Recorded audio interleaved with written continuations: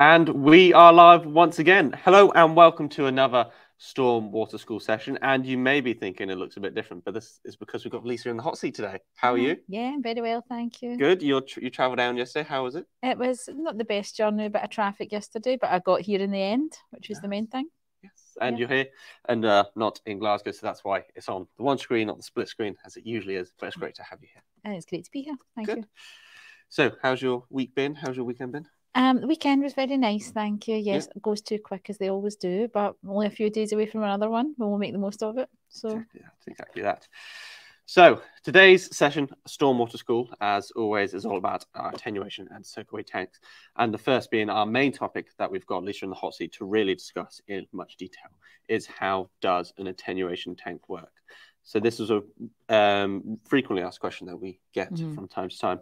So Lisa, take it away. How does an attenuation tank work? I mean, it really is a very, very simple system, a very, very simple tank, essentially. It's used as a holding tank.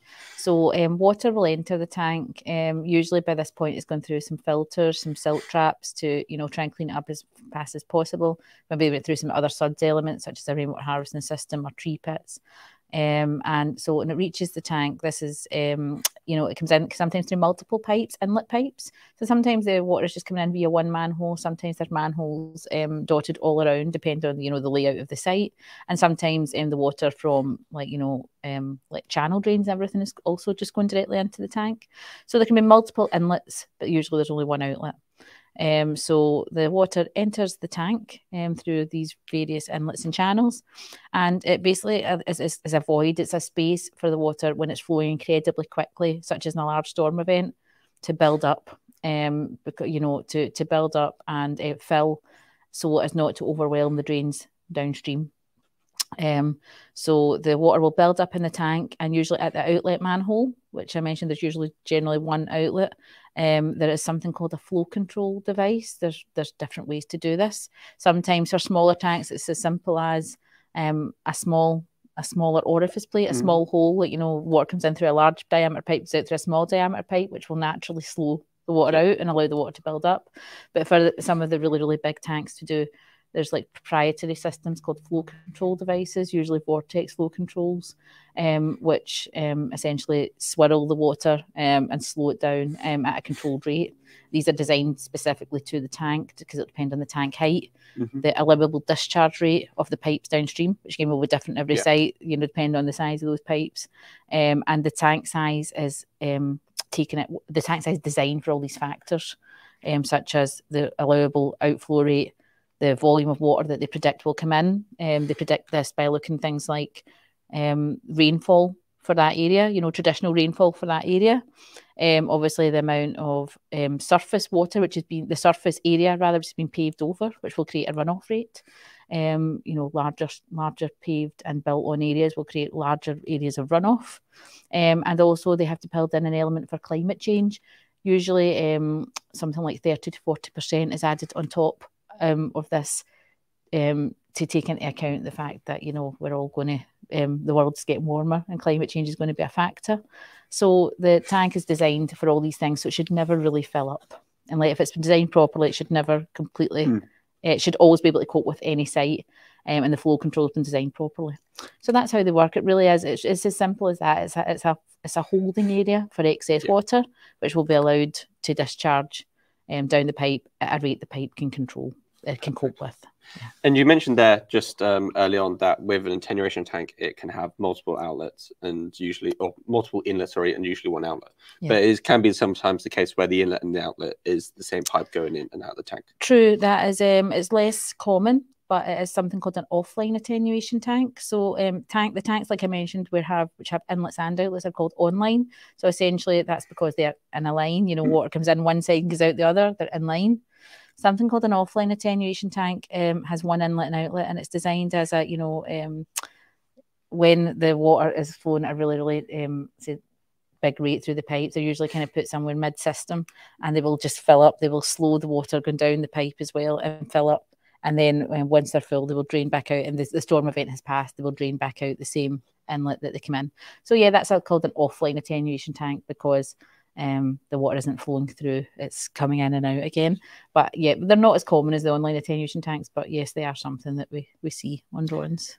And with one way to identify with, say, an online tank, what the difference of an inlet and outlet is usually the height of the pipe in the location to the tank. I mean, sometimes for online and offline attenuation tanks, the inlet and outlet being the same hole, that will always be at the bottom of the tank. It will be the same. The pipe will be at the bottom. You have to understand, if you don't have the pipe at the bottom of the tank, it will not be able to drain out fully. For online attenuation tanks, the inlets are sometimes midway at the tank, top of the tank, sometimes even coming in on, on the kind of top surface of the tank. But the outlet, again, must always be right at the base of the tank. So that, it empties out completely. Otherwise, it'll fill up once and never drain out again. So you've essentially lost some of the volume of your attenuation tank. In that case, it will then turn into a detention tank, in the fact that it will retain some water for reuse, not actually empty. But then no one can access that, because unless it's been designed as such, then that water will just stay there indefinitely. And if you don't have the outlet at the bottom of the tank, once it does fill up, your then attenuation tank will be half full most of the time. And then so for the next large storm event, you've lost that capacity for the climate change, for the large storm event, for the rainfall, and you're opening yourself up to flood risk again, which defeats the purpose of the tank. Perfect. I think you summed that up very well. Thank you for that. No problem. Thank you. And now is time for my favourite subject of all of it. It is in the news. David usually rolls his eyes at me when I say this, because I get too excited, and he has to kind of. This is really a fabulous one, so I'm actually quite excited to talk about it. This really is actually an incredible story, and it's a bit self-gloating, but we're allowed to do that because I can say so. But this in the news is all about what we call the soakaway tank in the desert sand. And it's about a project that Graph the Graph Group have completed in Kuwait, out in the Middle East. And this is an absolutely incredible story. It is mind-boggling what they've done. So in Kuwait, they've built a city, literally a city from scratch. They started in 2018 and they're finishing this year. It's called South Atmullah. I hope I apologize, I haven't butchered that. So you're free to Google it. It is a true story. We haven't made this up. So this town will house over 400,000 residents. I think it's about the size of Paris, this city. It's amazing. Enormous city. Yeah, because apparently Kuwait have got a bit of trouble with overcrowding and inner cities and everything. This was the kind of this project's been designed in record time to become, to solve their housing crisis, essentially, keep rents low. So it's an amazing project. Because it's a bit like the idea in, I think it's Saudi Arabia, where they're going to build that city. So in the line? In a line, My goodness, what's that called again? Yeah, I can't remember what it's called, but it's very much in a line, and it's not that wide. And basically every city within a certain amount of kind of meters has a school, a hospital, everything a society needs, basically within certain sections, and then you obviously have to get passes to get into different sections. However, what's cool about this is, like you said, they need to overcrowd, and what I love is just a radical idea that should literally just come to life, and it is they've just built a city from scratch in the middle of the desert.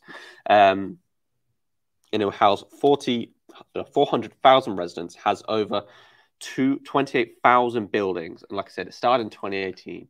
And it's now finishing this year. And there'll be 156 mosques, as you see on the screen, 144 public parks, 116 schools, 48 shopping centres, and 12 public health centres, which is vast. Incredible. It's absolutely incredible. Insane. I mean, I think any city in the UK would crave numbers like that of schools, shopping precincts, etc. Yeah, so to have really those kind of like public services, exactly, it'd be absolutely incredible.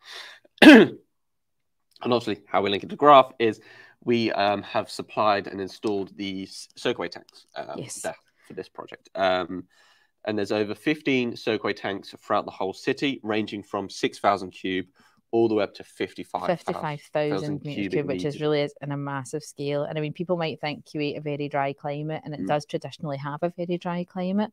But there has been some recent problems, again, mainly due to global warming, of incredibly heavy rainfalls, unpredictable heavy rainfalls, which the existing sewer systems haven't been able to cope with in the existing cities. And so the kind of thought ahead was to design this to make sure that it can cope with these future rainfalls, especially because it is so far from the sea, so far from any natural water courses, and the soil is not particularly permeable. these soakaway tanks have to be huge, and they have to be able to, you know, essentially deal with the stormwater on their own, because it is so far from other water courses and everything like that. So it's a huge project, and Graf were commissioned directly to to help with the design and supply the materials essentially. Yeah, so over 1 million EcoBlock Max crates have been stored for this project, which is absolutely insane number. And the tanks can hold up to 1 billion litres of water at any one time, which is insane amount. Yeah, absolutely insane. You know, it's just a great project, which shows that, you know, Graf are experts at things like design and taking on kind of these tough projects that other people potentially wouldn't be happy to do. Yeah, because you make a great point. It's the design, but there's also the logistic element to it. Getting over 1 million crates to the desert, essentially. Yes, exactly. To the middle of a desert to be installed is absolutely insane. And like the operational standpoint, like the whole kind of start to end point is just one. Like it has it there. It is literally a mega project. It is. And it's absolutely humongous. And it's just done. It's an amazing project. It really is just a massive feat of what we can do.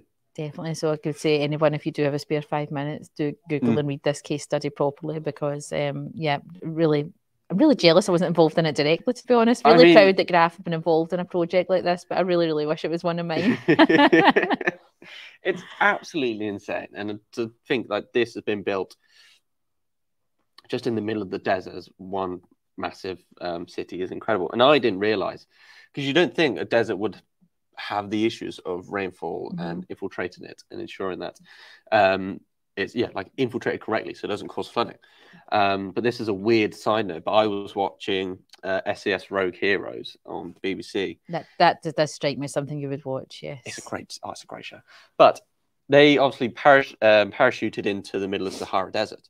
And one of the issues they have is when it rains, because the soil is impermeable because it's sand, it fills up so quickly. But some soldiers would get caught in these massive rainstorms because it would turn the sand like pretty much a quagmire. Like it would turn it into literally quicksand. So if anyone fell in the water, they'd get them out straight away because they are risk of death, obviously. Yeah. I mean, as in the future planning element of this is just really something I think we can all learn from. Like I said, these Kuwait is not obviously known for its wet climate, but the fact that you know, the planners of this city, the designers, are thinking about the future, thinking about these issues that we're all going to, you know, be very easy just to design it to current conditions, but they're thinking about you know, the future and global warming, which is a global issue. It is, yeah. And these tanks, like I said, they're humongous. We'd like to think this will cover the city of South Al-Matala. I hope I said that correctly. Al-Mutla. For many, many generations to come. I think it'll still be standing. Yes. I think more and more people will hear about it, but it's absolutely incredible project, and we are so proud to be a part of it, and a big well done to everyone involved, because it does sound like an incredible project. Yeah, definitely. But that is it for In the News, my favorite subject, and I think that is one of my favorite stories. It's absolutely incredible. And now it's time to answer any questions that have come in during today's live stream. So we'll have these brought up on the screen by our fabulous assistants in the back. And the first question that's come in is, how close can an attenuation tank be to a building? I mean, again, there's no one hard and fast answer to this one. It will depend on how deep the attenuation tank is, and how much ground cover, etc. So, for example, shallow tanks with little cover can go closer to buildings than deep tanks, which will go deep under the ground. The main factor is that the foundations of the building can have no structural bearing on the tank whatsoever. So you kind of find out where your tank can go by drawing an imaginary 45-degree line out of both sides of the foundation as such. And at no point should this line cross over any part of your attenuation tank. So, for example, if the tank was shallow, you know, here, it would be fine. But if you had a tank that was 2.5 meters deep, you'd have to be further away from the building. So sometimes they can actually be directly under buildings. We have done them before in parking structures, you know, especially things like in cities like London, where spaces are premium. They've actually been underneath the footprint of the building and the parking structure, but have been designed in such a way that none of the support columns or the outer foundations are taking any load. You know, so. They can be incredibly close, or sometimes need to go very far away, but it will depend on the tank shape and the foundation design essentially of the building. Cool. Perfect. That answers that one. Incredible answer. And the next question that we have coming in up on the screen is, how deep can an attenuation tank or soakaway tank be?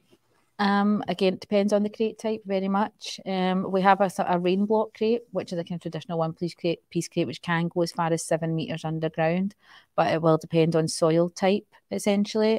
Heavier clay soils have more of a lateral loading and more of a loading on the tank, and so couldn't go as deep. But in perfect conditions, a rain block crate can go as far as 7 meters underground. Graph EcoBlock Max, a maximum of 5 meters for kind of the soils that we deal with here. But again, quite often the actual loading, when we put in the figures on the cover levels and everything, it's more like somewhere between 1.5 and 2.5. Is very, very site specific. But the absolute maximum I would say for an EcoBlock range is about 5 meters underground, 4.75 to 5 meters underground. But often the surrounding conditions won't support that. So it's, again, we have to do calculations for every site, which we will do. But that's kind of your top levels essentially, or deep levels rather, I should say. Thank you. And that answers that one. And then the next question that we've had come in: are attenuation tanks a part of SUDS? They are. They come under what we would call the water quantity part of SUDS. I said SUDS was 4 elements: amenity, biodiversity, water quality, and water quantity. And so water quantity is where the SUDS element with an attenuation tank would come in, which is because essentially dealing with that quantity of water. As I said, an attenuation tank does not constitute a SUDS system. It's part of a SUDS system. A SUDS system is an entire kind of holistic design to protect the amenity and biodiversity of the site and for future generations. But an attenuation tank is a very important part of SUDS, yes, to cope with that water quantity. Cool. That answers that one. And I believe, have we had any more questions come in? No, we've got a shake of the head to say that no. Cool. Thank you for your time today, Lisa. Thank you, Callum. Your knowledge is valuable as always. Oh, thank you. And now your hosting skills are also valuable. It's changed ever since I got the cue cards. That's what it is. Can I just say, Callum knows just as much about SUDS as me, but he pretends he doesn't. He lets me take the credit here. I mean, I don't like to blow my own trumpet these days, but I did actually do the Stormwater CPD a few months ago. You did, yeah. Which to be fair, I'm not going to say it's easy, but we have a lot of content on the screen that I was able to pretty much read off. So I was able to do that one. And yeah, like how you mentioned with SUDS, there's the 4 elements and the quantity. And it is a fascinating subject, and of the biodiversity, the amenity and quality is so much of it. And it's like it's holistic. But yeah, I mean, I don't like to blow my own trumpet, but No, you should. But the one CPD that I haven't done yet, which I would be frightened to do, is wastewater. Mainly, I get up to the point of where it's all about the dosing packages, the phosphate, the nitrate, the additional packages, and the disinfection.